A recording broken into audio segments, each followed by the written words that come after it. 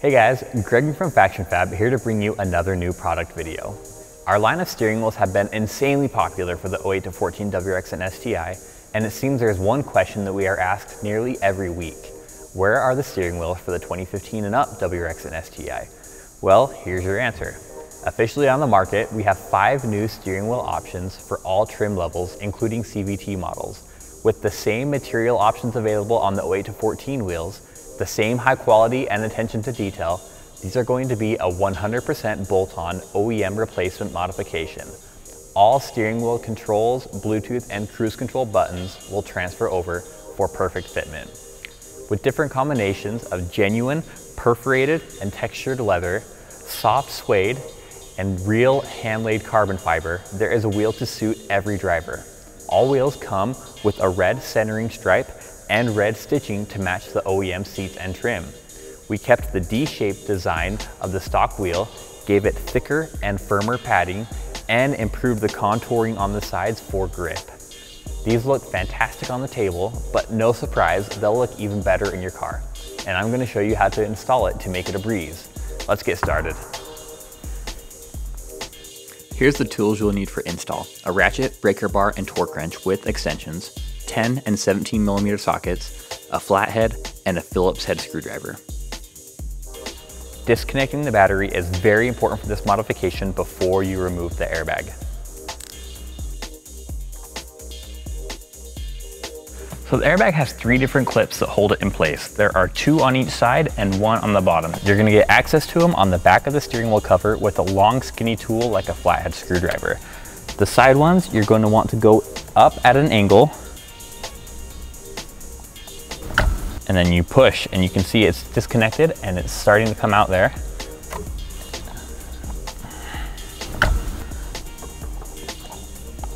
And the bottom one, you should be able to just go straight up to get the last clip.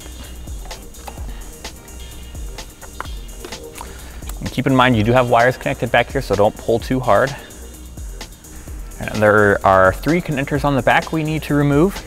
The 2 main airbag connectors and then a small spade connector. The spade connector is gonna have a little lock right in the middle, so you can push that down and then it pulls off. And then your airbag connectors, you want to take your flathead screwdriver and gently pry underneath the yellow locking tab. Make sure that comes up completely, and then you can just continue to pry the rest of the connector off.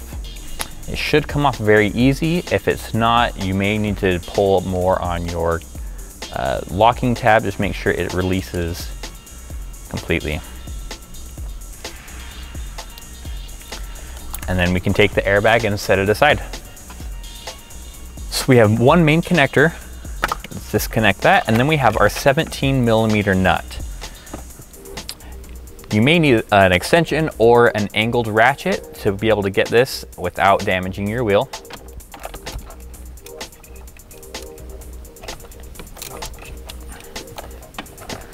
And I'm going to start to undo the nut, but not take it off all the way. At this point, it's very important to not turn the steering wheel, to leave it centered. That way you can get it back on the center when you're ready to assemble the wheel again.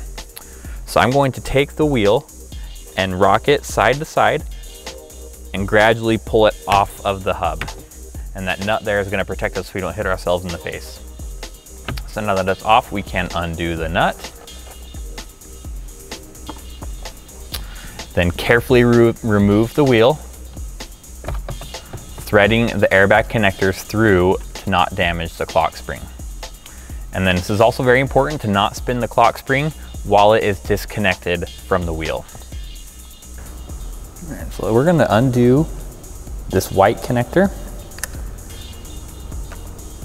Go to the other side and take it out with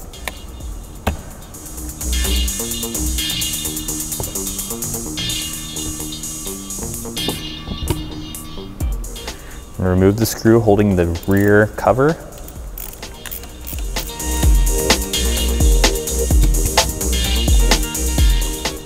And then remove the wiring harness from the stays in the rear cover.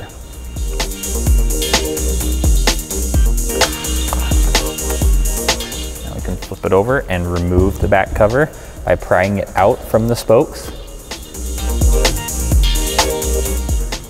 And then we'll remove the 3 screws holding the steering wheel controls and the lower trim.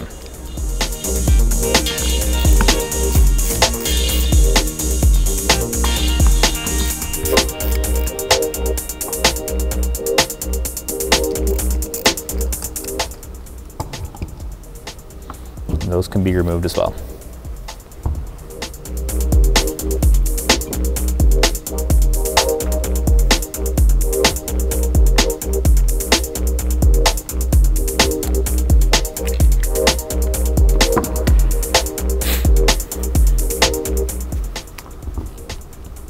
On the back side, we will remove the 3 clips.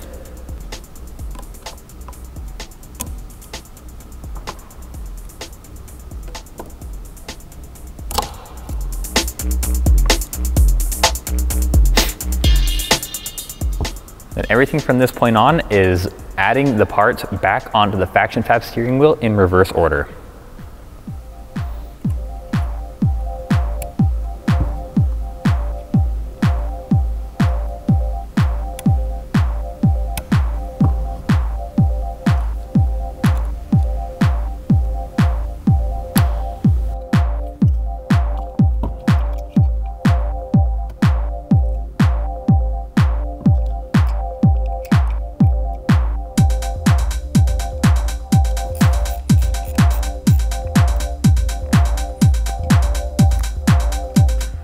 Steering wheel controls have 2 pegs that go in the holes of the steering wheel.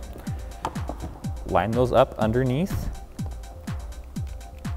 and then push the control into the wheel.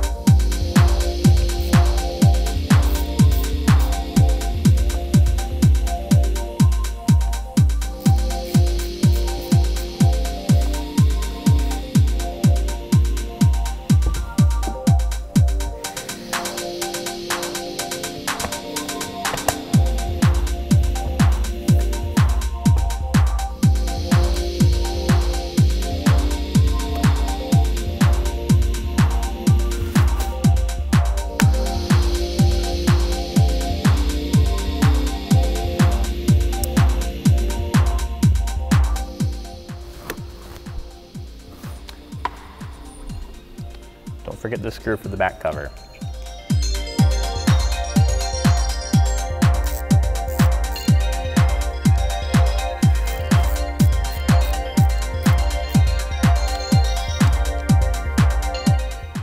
Then we go back to the car. All right, since we were careful and we didn't move the spindle or the clock spring at all, we should be good to put the wheel straight on. Thread the airbag connectors through the wheel. You may have to spin it a little bit in the background. And then, like I said, this is gonna go straight on, straight facing up, and we push on. Let's go ahead and get our nut on here before we knock it loose again. And then we tighten this to 29 foot-pounds.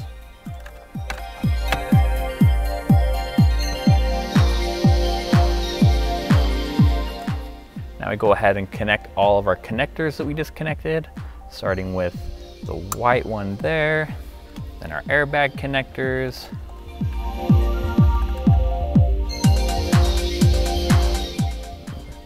Big part first, then push down on the yellow locking pin.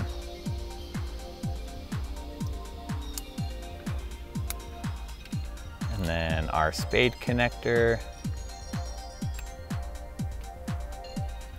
And then we simply line up the airbag and push, and it's on.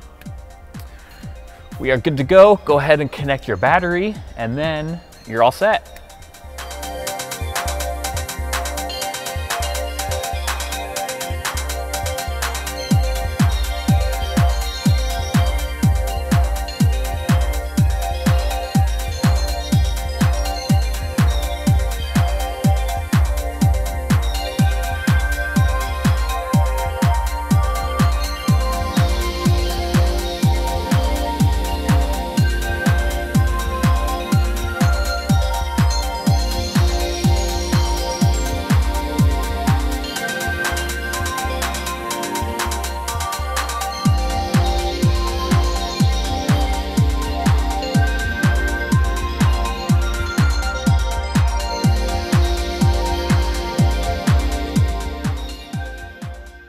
If you have any questions, make sure to hit us up and then like and subscribe to our YouTube channel for more up-to-date content from FactionFab, and we will see you next time.